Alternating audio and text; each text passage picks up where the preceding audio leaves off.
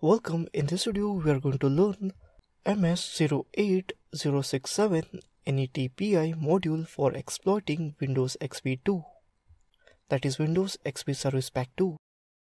This security update resolves a privately reported vulnerability in the server service. The vulnerability could allow remote code execution if an affected system received a specially crafted RPC request.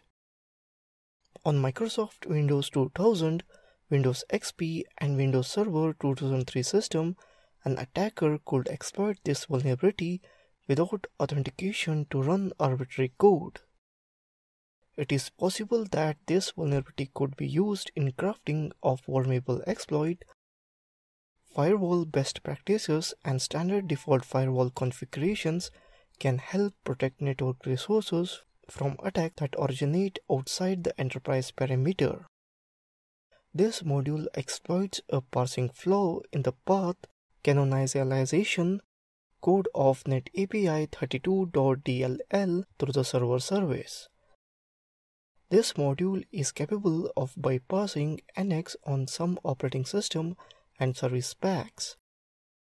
The correct target must be used to prevent the server service from crashing. Windows XP targets seem to handle multiple successful exploitation events, but 2003 targets will often crash or hang on subsequent attempts. This is just the first version of this module. Full support of NX bypass on 2003 along with other platforms is still in development. Let's open up terminal, type msf console. Let's load the MS08_067_NetAPI module. Type use /Windows SMB MS08067 NetAPI. Set the payload as Windows Meterpreter reverse_TCP. See the basic option.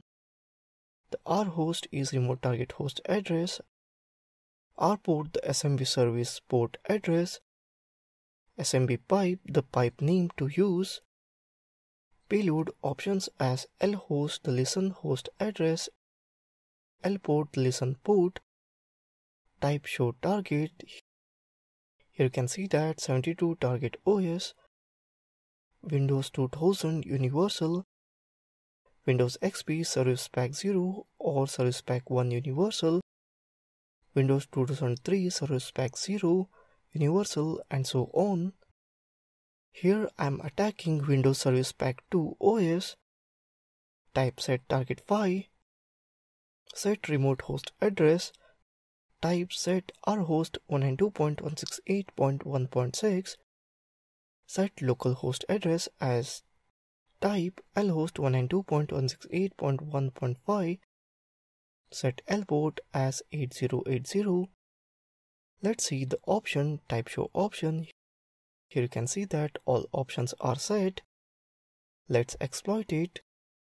Session 1 is opened here. So that's it in this video on exploiting XP Service Pack 2 in Metasploit. Thank you for watching this video.